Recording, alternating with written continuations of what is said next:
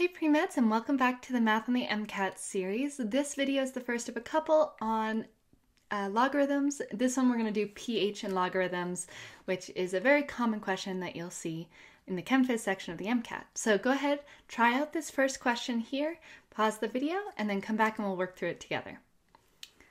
Okay, so this question is a snippet from a passage. We've got a researcher who's looking at an unknown compound. And the important part for our question on pH is going to be the last sentence where it says the hydrogen ion concentration, so we'll write H plus here, is equal to 1 times 10 to the negative 5 molarity, moles per liter, right? And by the way, if you ever have like a 1 times 10 to the negative 5, you can consider this to just also be 10 to the negative 5. You don't need the 1 in front. It says the same thing. So either way, it's good to write that out. Now, whenever you see the hydrogen ion concentration given in a passage or in a question stem or anything like that, it is a high likelihood that you're going to be asked about the pH. So a good test-taking tip is to write that down or highlight it the minute you see it. And we'll talk about how to easily convert this in your head to a pH value. So how do we do that? Well, our equation for pH is pH equals the negative log of the H plus concentration. That's why we needed it. And by the way, the whole reason we have pH in the first place is researchers didn't want to constantly be writing decimals like 0.00001 or exponents like this, right? It's very annoying to do when you're writing research papers or notes. So one scientist had the smart idea and said, you know what, let's just do a logarithm function. Logarithms essentially cancel out exponents. They're kind of the opposite of exponents. And we'll see in this math, that's what I want you to think about, is that we're kind of canceling the exponent part of this number to get a more linear value, just a basic integer here, which is easier for us to work with as scientists. So that's why we have this equation in the first place. By the way, lowercase p usually means log of. So this log of H plus concentration,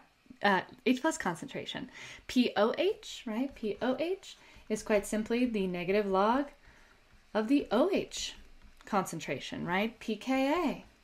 Negative log of the Ka. Oh, it's not a concentration, sorry guys, Ka, right? So little p just means log of, just to reference there. All right, so for this particular question, we do need to know how to use the logarithm. So I'm going to show you my little mental trick for it, and that's going to be over here. X is log of 10 to the x. Now, we're using log base 10, and that's going to be true pretty much for anything in this world of acid-base chemistry and MCAT logarithms. All right, we're not going to have to worry about log base 2 or natural logs. There is a couple natural log equations, but very rarely will you need to calculate them because they often need a calculator. So consider our logs to be log base 10. So what does that mean? Remember what I said about undoing the exponent?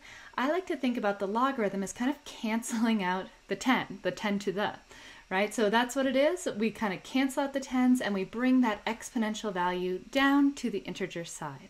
So whatever's on the exponent will be our logarithmic value. So for example, if I wanted to take the log of 10 to the 7, all right, log 10 to the 7, that would just equal, we just grab the exponent, the 10s cancel, undo each other, and we end up with just a base value of 7.